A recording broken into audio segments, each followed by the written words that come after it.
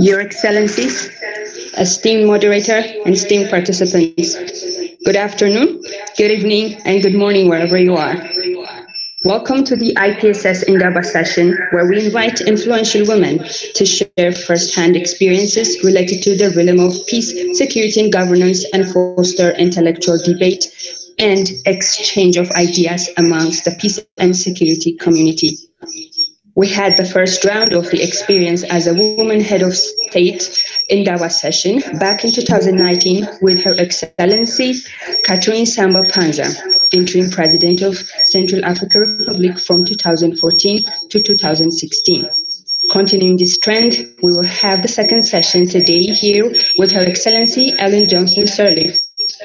Your Excellency, thank you very much for accepting our invitation. It is a great honor indeed to have you here with us. Ms. Crystal Simoni, Director of NAWI African Macroeconomics Collective, will host this session.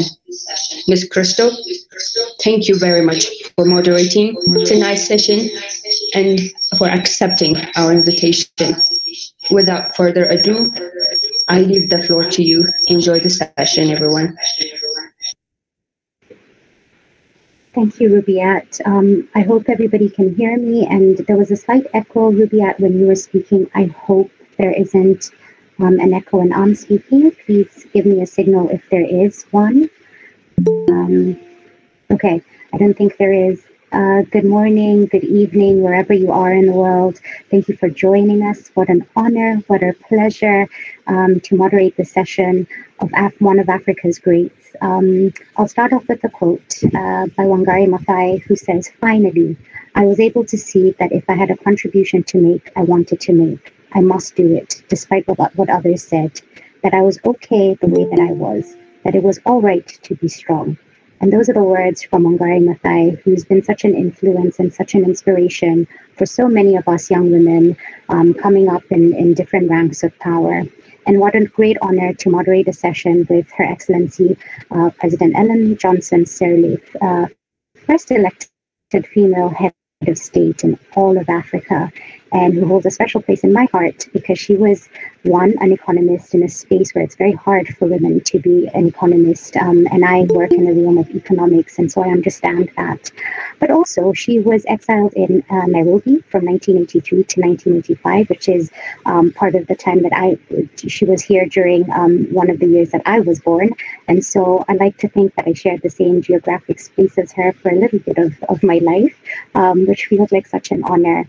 With such vast experience, President Ellen Johnson Sirleaf, I would like to hand the floor to you to tell us a little bit about your experiences. What are your lessons? What are your challenges as a woman head of state and the very first in Africa? You navigated Liberia through the Ebola crisis in 2014, 2016. And the world is going through a pandemic. And a lot of the lessons you learned, and you've had a lot to share, but also just in general, your experience as Africa's first head of state, and any ideas and lessons that you have as we sit at your feet. Over to you.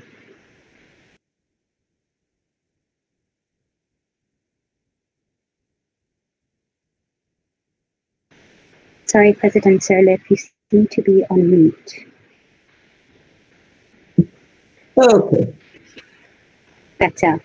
It's a pleasure to be able to be with you, to share some of my experiences, but I also want to use this opportunity to learn from you, to listen to you. And so as we talk, I hope it will be very interactive, so that we can both share some of our experiences. You know, I always start by saying the road to the presidency is long. And particularly if it's a breakthrough goal that you have, as it was in my case, being the first woman to reach that pinnacle. And I like to tell in my case that it starts in my beginnings. I mean, your home, the values that are instilled in you by your parents, and how you conduct yourselves, and the priorities and emphasis that they place on your upbringing, mostly in terms of education. I always say that my siblings and I were guided by 3 basic values which came from our mother. And I've tried to live with that. And that's honesty, hard work, and humility.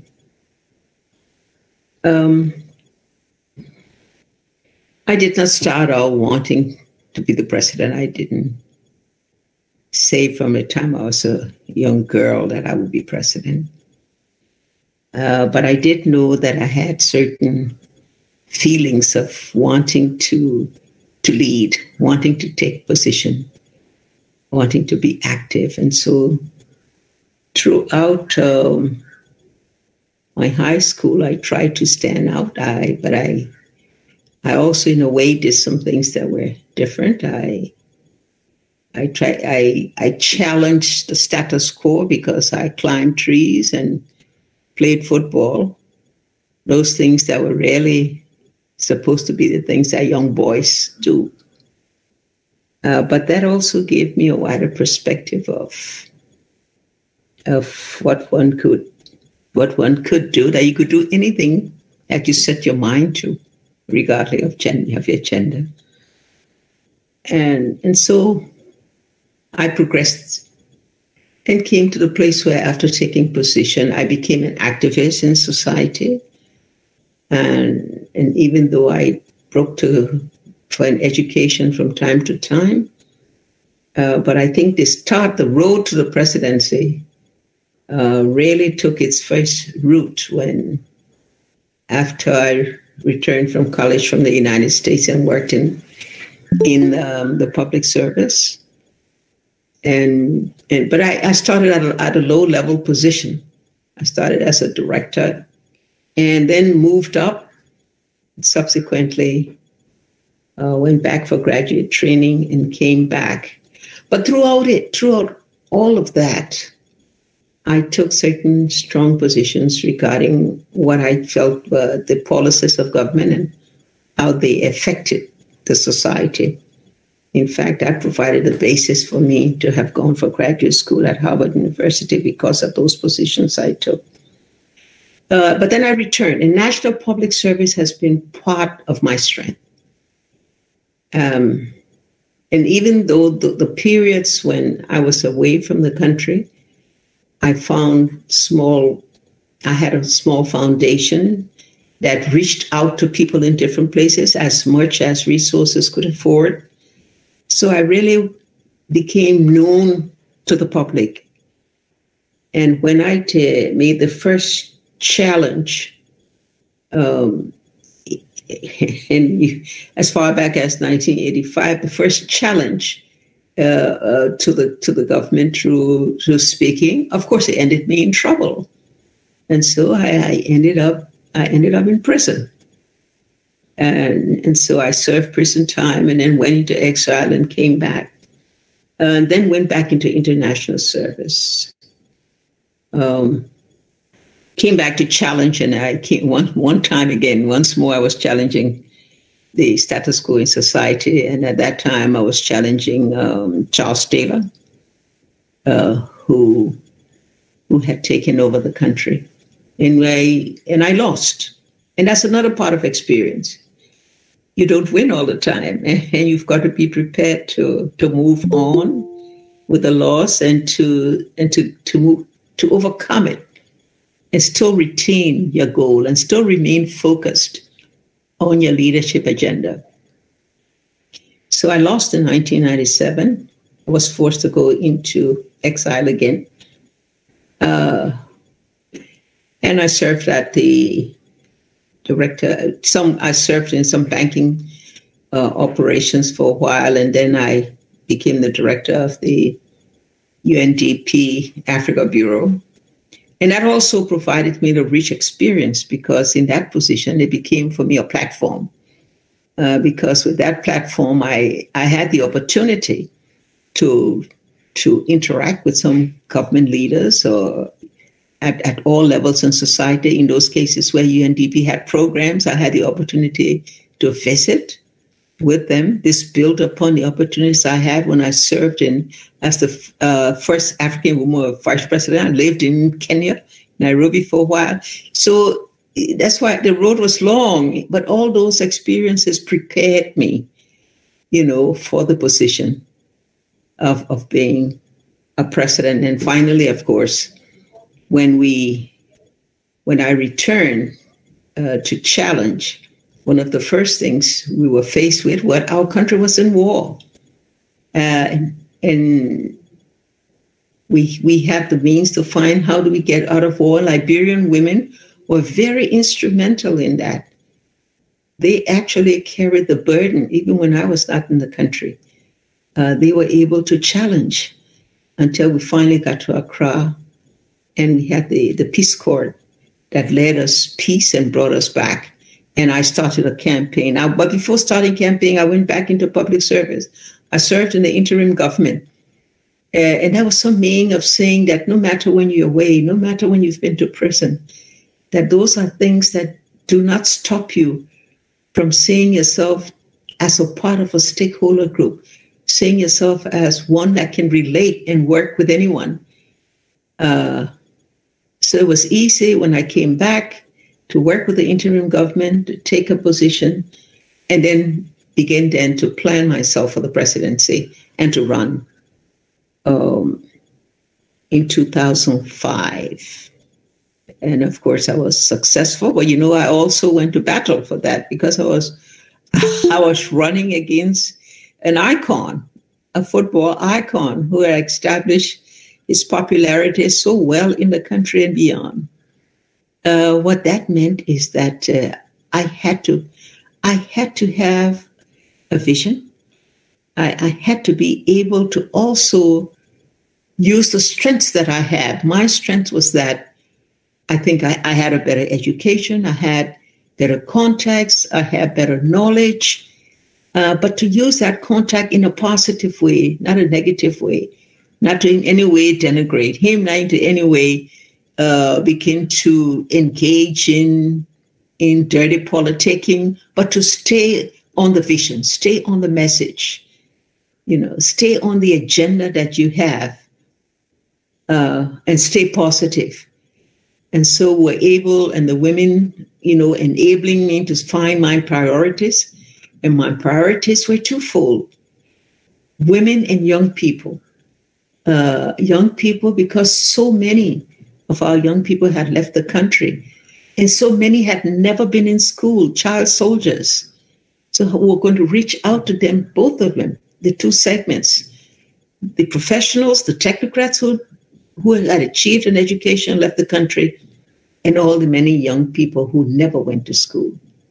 And to be able to find a way for both of them to see and to have hope in the beginning that your presidency would make a difference in their lives.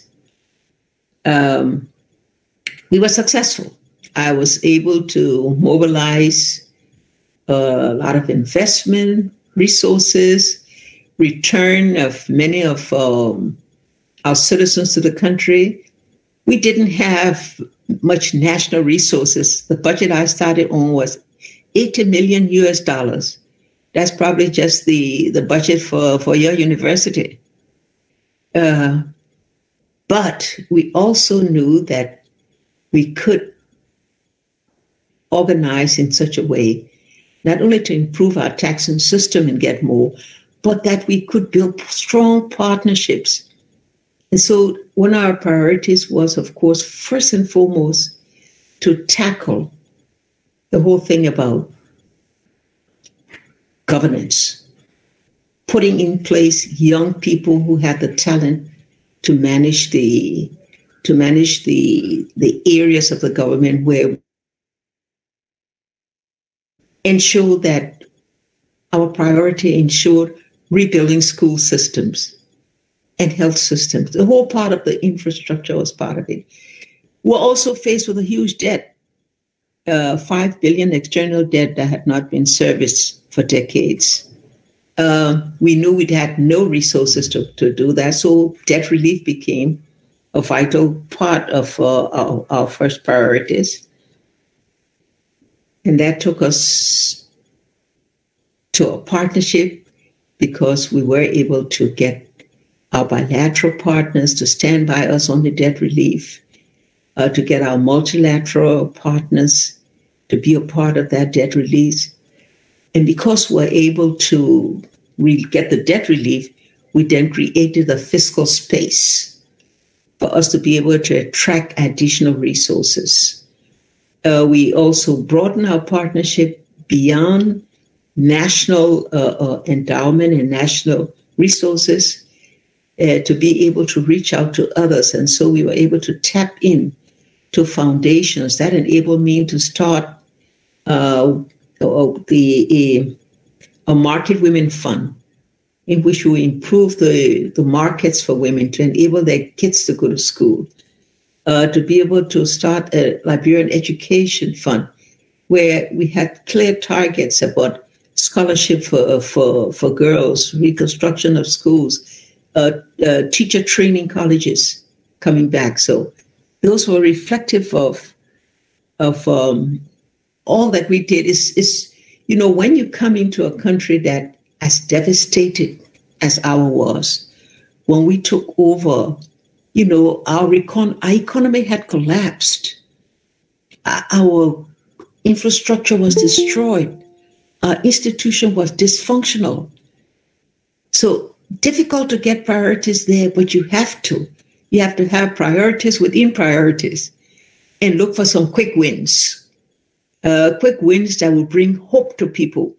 One of the quick wins, which would seem to anybody to be so infinitesimal, I mean, so small, was that our country hadn't had grid lights for 2 decades. And I knew we didn't have the means because all the wirings and the poles and everything had been totally destroyed. So we formed a partnership with Ghana, the Ghana Electricity Company, and said, just let's get us little light. Let people see for the first time that you can get light out of more than a lantern or a candle.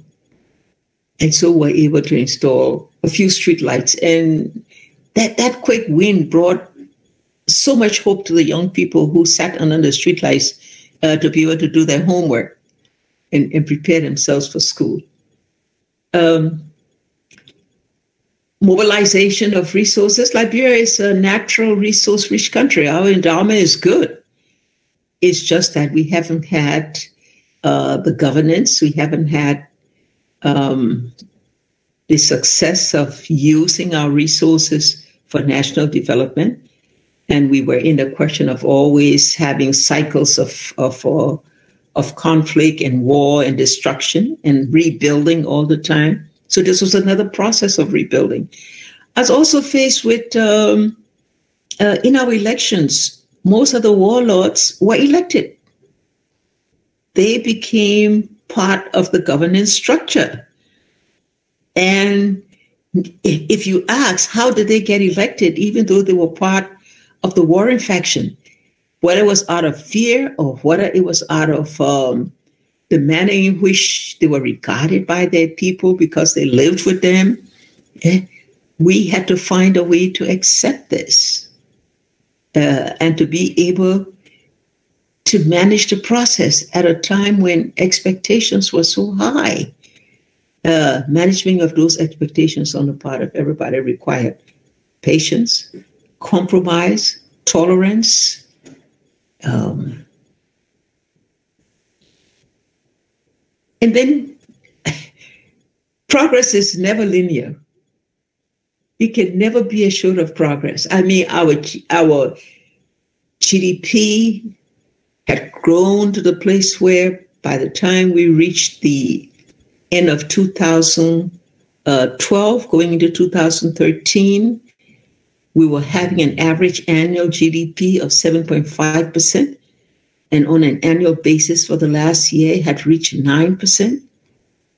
And we had done that despite the fact that we were also, like every other country, faced with the with the 2008 global financial breakdown and what that did. But at the same time, we were able to mobilize investment, private capital investment, to the tune of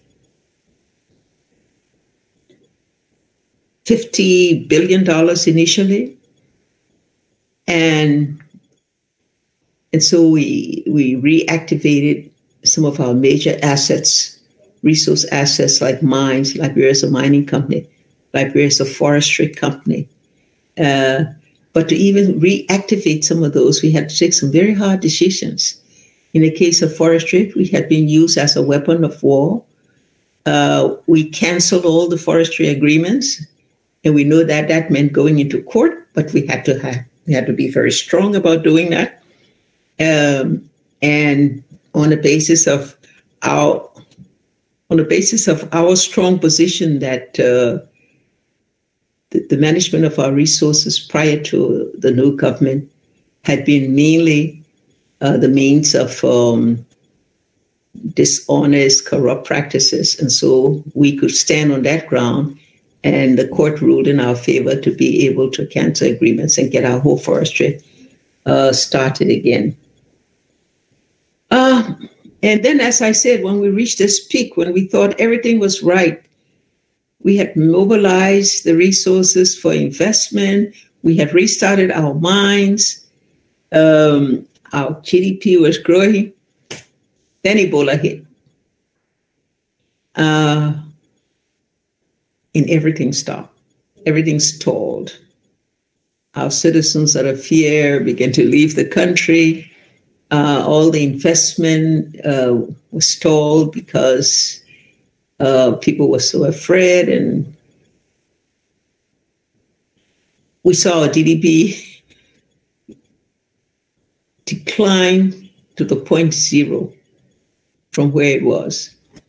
And for 2 years, we were battling, not only trying to solve the Ebola problem, but starting the process of rebuilding again by the time we reached 2016, because we were on the Ebola issue. Let me say that here again, when one faces a crisis as a leader, is what do you do? Our first reaction in Ebola was to stop the movement of people. And that meant military action. And so we closed the borders. We put security to stop the movement of people. But we could not, because our land mass are just free. And people move around through the woods. So there's no way you could man every post to stop them. But what we did was to almost introduce fear into them, because they felt they were being not allowed to run to safety. We knew very quickly that was not the thing to do, and we admitted it. We went to the public and said we're wrong. Militancy is not the way to do it. We have a new approach. We're going to give the responsibility for fighting this to you, the citizens, in the community, through your community leaders, where the tradition and the cultures are known and practiced. They can take responsibility to save their lives and livelihoods. With our support, of course, with our guidance, of course, with our leadership, of course. But that brought a sense of responsibility on the part of citizens. And that brought back the confidence that was required to get compliance with the measures that we had taken. And on that, we were very clear about three things. One was proper communication on the basis of facts, getting the right information about the state of the virus, informing them of it regularly and correctly, honestly, so they knew. The second thing we had as part of our major program for fighting it was coordination, to make sure that those with different responsibilities, the health system and others, were all speaking from the same knowledge, same information, with the same agenda and the same measures and policies that were being carried out. And then, of course, there was partnership. We could not have done this on our own. And so we did reach out to all our partners to talk about how we could do this.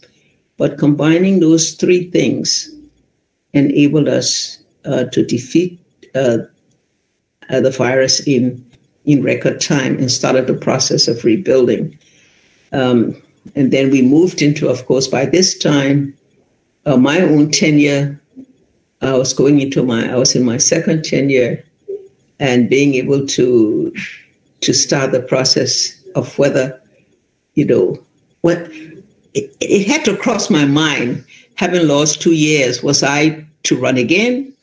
And I quickly took a decision. No, our Constitution restricted me to 2 terms. The second term was coming to an end, and I had to obey the Constitution. And so that took us, of course, into the year before the elections, or the year of the elections, and that proved to be a very difficult year because at that time, your whole agenda now is now shifting, and those who are responsible for implementing the agenda are now looking at another future. So managing that process to be able to successfully make that transformation and that transition to another elected government, going through the process of the campaigning and what it is, again takes a lot of temperance, a lot of understanding, and the ability to focus throughout the tenure of a country that's moving from the state of war to a state of reconstruction. Requires a lot of patience, moderation, and I believe perhaps being a woman, one could be much more determined in a goal, much less concerned about your own popularity, more concerned about achieving the goals and the results, that you have had planned. And that means taking a lot of beating too, because in a political environment, women will be hit. I mean, you can expect that there will be those who will go to the media that would try to do everything to challenge what you've done, to get false information on what your policies are, to try to even say that, as a woman, but I think we proved them wrong. We proved them that women can be as strong, as capable, and as hard-making when the time comes for hard decisions, the ability to do it. But still we had empathy. That's a good part about women. In it all, that empathy of recognizing the value of humankind, putting emphasis on children, putting emphasis on the disabled, putting emphasis on women. I think what the things that enabled me in what was a male environment. Liberia is like every other African environment. It's a male environment, male-dominated environment, all of whom are just waiting. I sat in on African Union meetings, and in my first meetings when I went there was always, when you get ready to speak, you're under a microscope. I mean, because everybody's looking to see what you will say, how you will respond, what you will do, what you will wear. So, so in those cases, all you have to do is to just, again, stand your ground, stay focused, stay to your agenda, and just be strong. So, am I over my time? It's time for interaction. No, you're actually perfectly within time. Thank you so much for that narrative, for giving us a glimpse into the more intimate parts of what it meant to be, President Johnson Sirleaf. It's by no means a small feat. You started off with talking about the tenets of hard work, humility, and honesty, and it's definitely threads that I see through your story coming out so strongly. The power of solidarity, beginning with the seemingly small things that begin to build and make a difference for citizens, the very citizens of which you have centered in your leadership, centering women, centering the youth, centering citizens in all the decisions that you make. But also as a young woman working on economic justice at a macro level, it's really interesting to see that the more things change, the more they stay the same. And so as much as you battled with debt, we're still grappling with debt as an issue for so many African countries, especially now with the pandemic and trying to figure out how to navigate our countries out of it. But also challenge seems to be a constant theme in your story. But progress is never linear, but also the very strong message to keep the focus. Keep the focus is the most vital part of the story. And from all of this, really, as a woman in leadership doesn't have to be loud. It can be patient, it can be compromising, it can be tolerant, and it can be empathetic. And you really embody those tenets. Before I moderated the session, I was a little bit nervous, and I spoke to my mom about it, and she says, well, President Sirleaf just seems like her aura is kind and nurturing, and you're definitely going to be okay. And so I'm going to tell her that I definitely was okay, and President Ellen Johnson Sirleaf does embody those tenets of leadership that are patient, that are compromising, that are tolerant, and that are empathetic. And with that, we have a few questions, if I may. And the first question is from Taya Tafari. We don't have too much time, so I'll take about 2 questions. And he says, one of the biggest challenges for effective governance in Africa is endemic corruption. How can young women leaders of the future be inculcated with a culture of integrity and accountability? We have another question. I'll read them out and maybe they will merge. From Solomon Belay Faras, and he says, I appreciate Her Excellency Sirleaf for her struggle in the male-dominated world. How successful was she to infuse feminine qualities to your leadership, like the qualities of love and care? I think we spoke about that, but if you have anything else to add, please do, President Sirleaf. Again, the questions around young women leadership and how to embed really and inculcate a culture of integrity, of accountability, especially in a world that is so heavily forcing people to do all the wrong things if they're going to make it in life. Let me say, corruption is probably the biggest challenge that our countries face. In the case of Liberia, I had made an announcement in my first inaugural that, we were going to fight corruption. It would be our number one enemy. We would not allow. I did not realize the intensity of corruption in the society. It had become a culture embodied in all of our institutions. And because in the beginning days, most of our people had really no income, they had become to the place where they lived off their own ability for extortion. What we needed to do were 2 things. First was to make sure that we provided a living wage, proper payment to those in the civil service, because they were part of the problem of having to receive bribes every time they had to sign a paper or be a part of anything.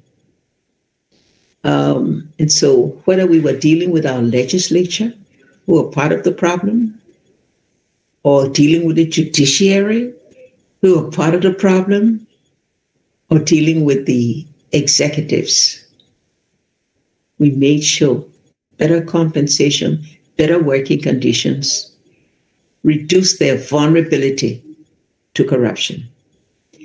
Secondly, was to build integrity institutions. And that meant your general auditing office had to be reorganized, re-strengthened. We set up a corruption entity to be able to follow corrupt entities, to be able to identify where corruption was and deal with it.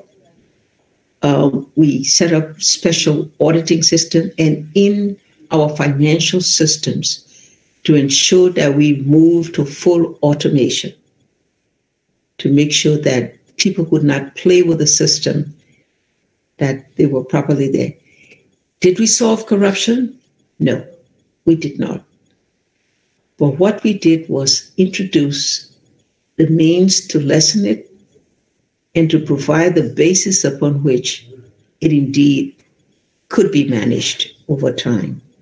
And so we left office with people feeling, yes, there's still corruption there, no question.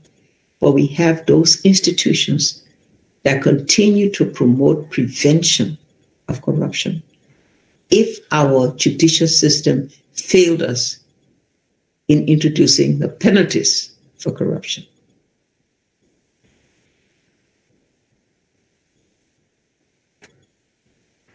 The other one had to do with women?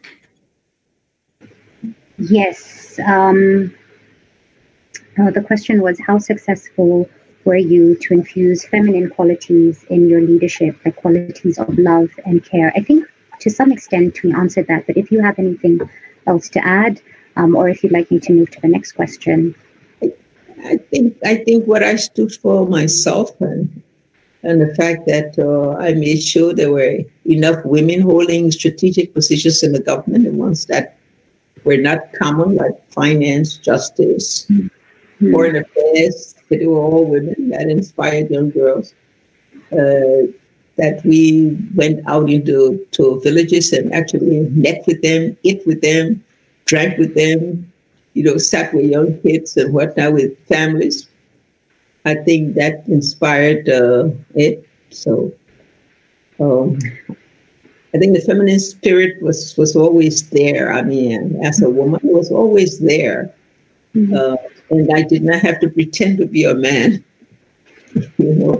I could still be very firm in my decisions and let everyone know it's coming from the leader. A leader can be a man or a woman with all the same qualities, the same capabilities, the same determination, the same performance.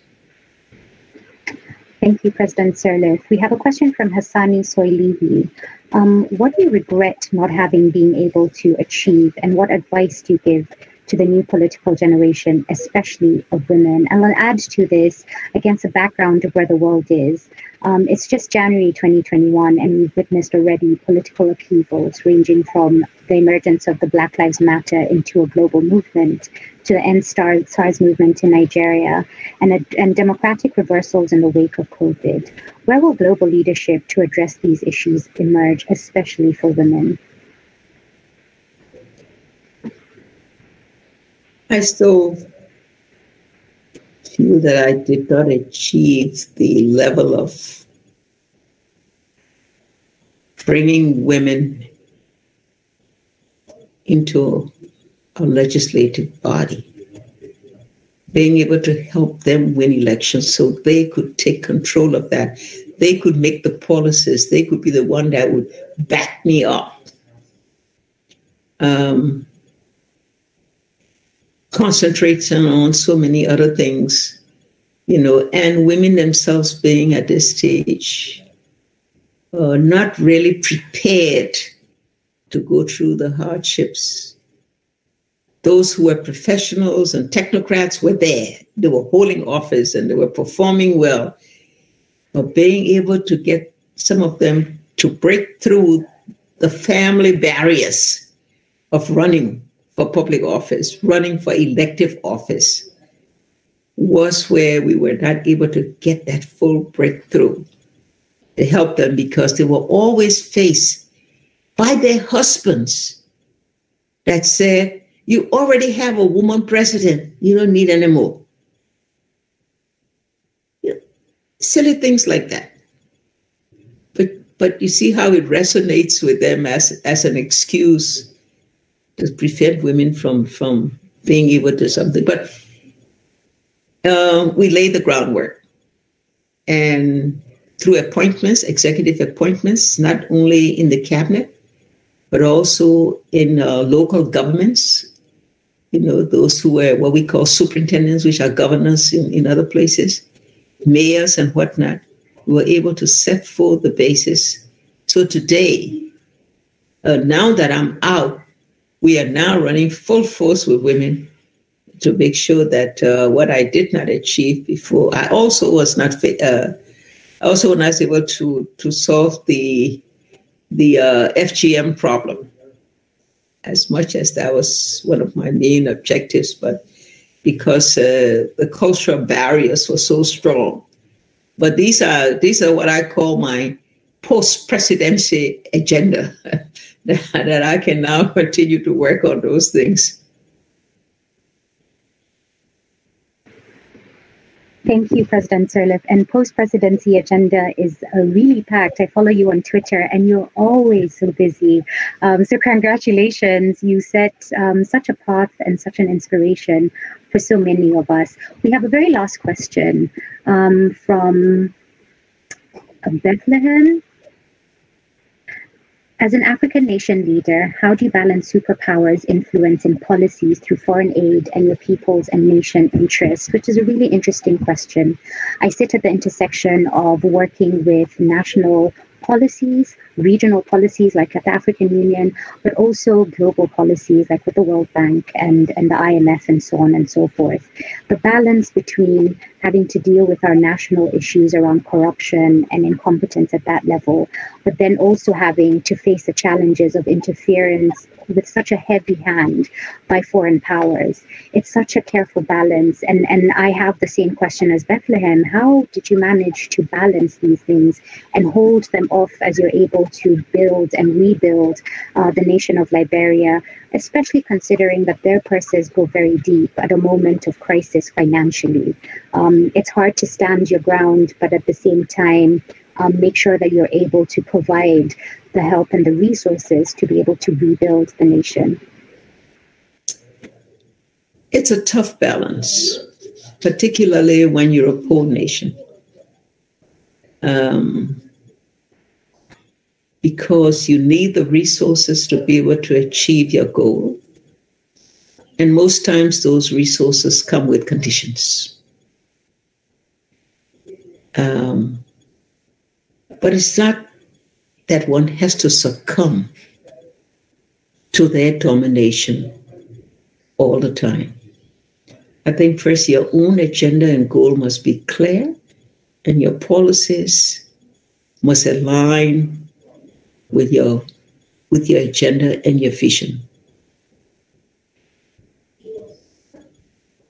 The ability then to carry them out fully like you want to is where the balancing comes, because there will be pushback if donors feel that you're going too fast and too far and not recognizing the time it takes. Then there's the battle. But at some point, one must just be strong when they go too far. And I think if you stand your ground in a meeting and there's something that they have wanted to change or to introduce in your program or your project, and is going counter to what you believe is in the best interest of your country, you've just got to say no. This I will not do. then you run the risk of saying to them, take your money. 9 times out of 10, if your position is right in the national interest and is consistent with your agenda, and you're firm in saying, don't follow my priority this time, take your money, chances are they will cave in. And I think many African leaders have reached a stage where they don't have to be subjected to the dominance of the World Bank. As a matter of fact, today the IMF and the World Bank are changing. They're changing because enough leaders have stood up to them to be able to preserve and protect their own national interests against an interest that may be really reflective of the priorities of someone else. Again, one of the dangers we face is the multiplicity of assistance. Like a poor country like ours, everybody wants to help. And so they all come with their own priorities. They want to build a school, they want to build a clinic, they want to introduce, some human rights thing. And you find yourself sometimes in a difficult thing. They build a school, but they don't tell you where you get the teachers, when you're just training teachers because you don't have teachers, or where you're going to get the materials to ensure that the school is functional.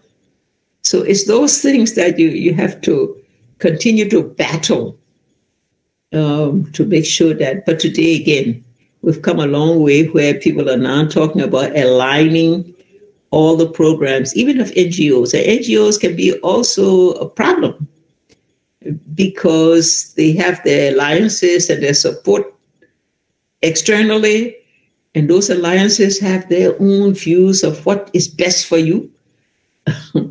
You have to battle them too to make sure that you keep them in line. We had a coordinating mechanism where I chaired a meeting once a month of all the major donors and partners to be able to remind them of what our agenda was and that they are supposed to respect our agenda. So that kept them all the time, in line of not going too far.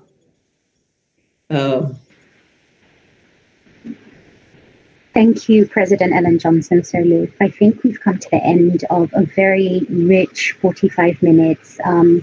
Thank you for weaving such a warm, honest story about your journey as head of state, as the first woman head of state on this continent.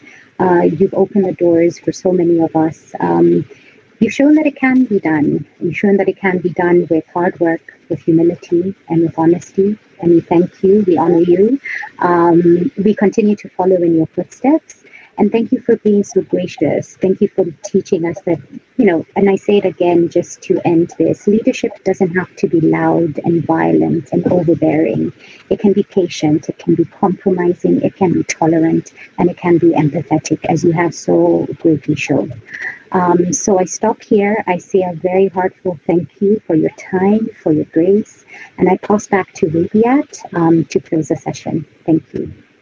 Okay.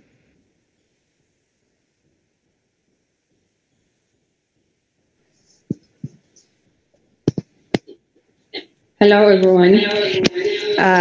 Forgive me as my connection is a bit unstable around here. I had to turn off my mic. Your Excellency, allow me to thank you wholeheartedly for being here with us and to give us this experience you've gone through. And also, Crystal, for moderating the show and for making it so live. I would like to kindly ask all of you to fill out a short survey that we will share with you after the session. And would like also to thank our partner, GIZ, for their support. And we will see you in our next session, which most probably will be on the post-AU outcomes of the AU Summit. Have a great evening, everyone, and thank you very much for being with us here today.